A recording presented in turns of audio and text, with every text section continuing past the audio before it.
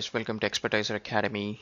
Today we're going to look into AutoCAD Plugin Development, and this is a bit more into zooming into a particular location in your AutoCAD. So this is one of the sort of like a little advanced sessions, but this code generally doesn't change. It's like a template that you can use it almost like any program that you write. So I'll quickly run through some of the things and then we'll take it from there. All right, so first thing is so we're going into AutoCAD Plugin Control AutoCAD project, and so the references, we're not adding any new references, and so this exercise file, the entire project, you can get it from GitHub, link from the description. All right, so the first thing is we're writing two methods. One is a zoom to function, so that's where we give the command to AutoCAD to do a particular job. And the second one is the zoom function. So this zoom function is a code that you can use it literally in any program. This is like a template. So yeah, so this is pretty good. So what we're doing here is just quickly running through. There is actually quite a bit more details in there. So I don't want you to stress yourself onto the details because most cases some of these programs are a bit advanced. You can just use it as a template. It does the job. So the main thing this one does is zooming into a particular location, into your model space or viewport. It zooms into a particular location. That's all it does. So now the first thing we're doing is we're getting the active document. So that is your current drawing that you open, and then we're getting the current viewport, which is probably your model space or one of the viewports you digged into. So that's the first thing. So the default viewport that you're looking at.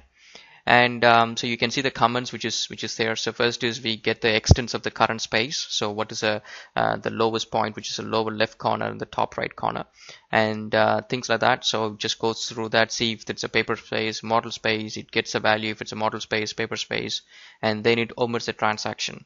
So the transactions, this is probably the first lesson we're seeing it, but we'll get in depth. So what happens is any database that you work with, when you're adding data, so what happens is you add it and then you commit it. So add it, sometimes you don't want to commit it, you discard it.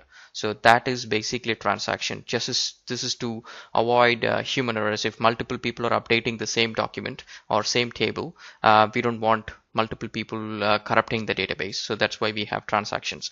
DWG file is actually a database. So if you split open DWG file, it looks like an SQLite or something. So it's like a database, flat file database. All right, so now current view. So it gets a current view. So the extents of the current view. And then this is one of the main functions where it actually converts your WCS, World Coordinate System, to the DCS.